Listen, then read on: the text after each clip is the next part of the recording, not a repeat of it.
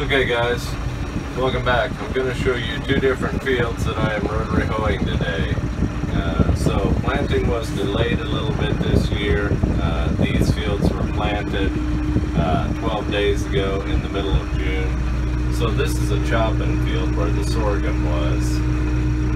And you can see root balls of the sorghum down there. Because of the way the weather has been and because of that hot dry period, I did the 2-pass field cultivation and I went deep, quote unquote, deep for moisture on this hill.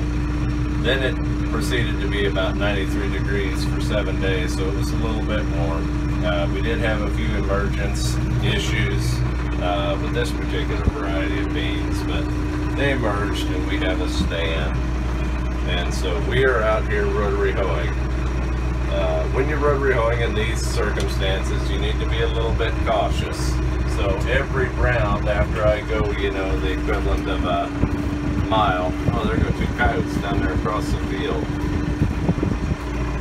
Anyway, every time I do a round, I stop and I get off and check the rotary hoe.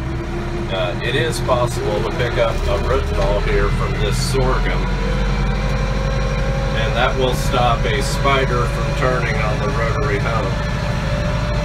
So it's kind of hard to film and maintain this speed on this rough ground here, but I'm going to give you a look in the mirror so you can see what's going on.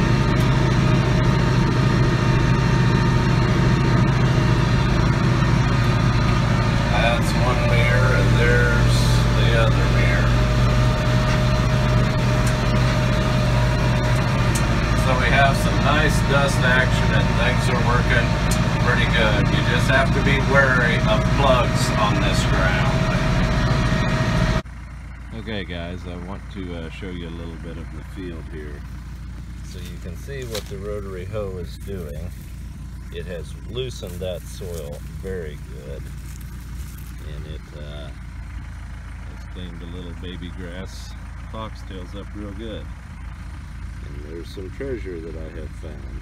So the rotary hoe is real good about picking up any debris you've left in the field. So you really need to avoid leaving debris in the field. So besides cleaning it out when you get to a stopping point, I am also looking at the ridges where I have already gone over there. And anyway, you are just looking for telltale clues that you have a spider not turning.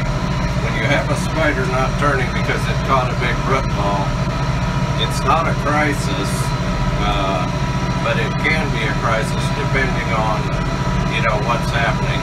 If one spider grabs, it usually flips the thing up, and so you only drag one spider, but it is possible to get a plug that will stop both spiders on one arm turning, and when that happens, then it does tend to fly off beans.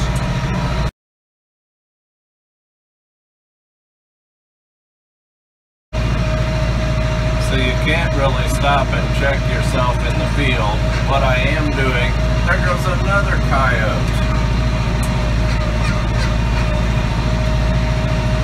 That is a big coyote. Anyway, you can't really look back when you're going at this speed. So what I'm doing is I'm glancing in my mirrors. I cannot turn around and physically see if the spiders are turning. So you glance in your mirrors and you make sure that you're not plowing out. You look back about 20 feet in your mirrors and you can tell if you're pushing the ridges down too much. So what I'm getting out on the end here, this is what I'm looking at. And I am picking up a lot of the root balls from those sorghum.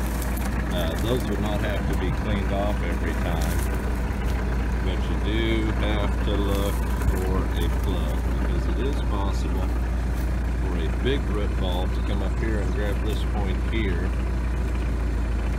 or for a root ball to get caught in down at that point there.